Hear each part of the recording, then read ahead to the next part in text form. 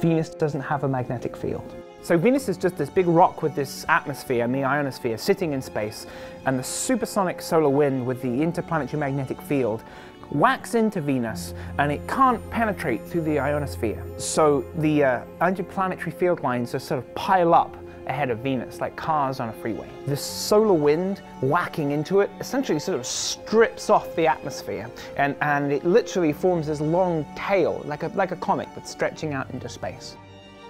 Pioneer Venus Orbiter was the first spacecraft to really thoroughly explore that night side region where the atmosphere is all escaping away, and it discovered this really mysterious phenomena which has yet to really be explained. Imagine that we're flying from pole to pole on the night side, so we're feeling the plasma around us, and then suddenly the ionosphere disappears, and then it sort of comes back. And this is what an ionospheric hole is. It's like a chasm in the sky, a big hole where the ionosphere is just absent. So Pioneer Venus Orbiter basically measured inside these things, and we saw that there is very little plasma, and there's all this magnetic field. And from that, they sort of suggested that this is essentially a magnetic structure that's sitting in the night side.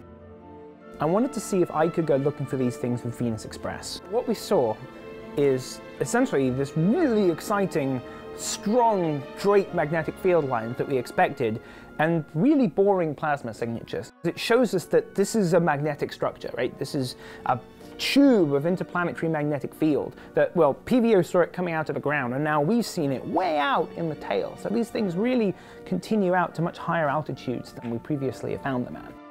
And the other thing that's important is, well, Pioneer Venus Orbiter only saw them during solar maximum, when the sun was really disturbed and really blowy and stormy.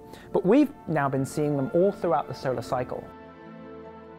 There's sort of two explanations for what might be causing this.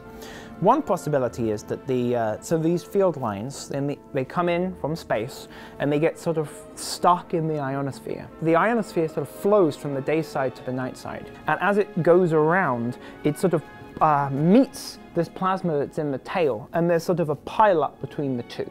So that's one idea. And the other idea is that on the day side, the field lines come in and they actually sink through the ionosphere, go through the rocky mantle, and then get hung up on this big metallic core. These field lines essentially end up draping around the core and stick out the rock at the back.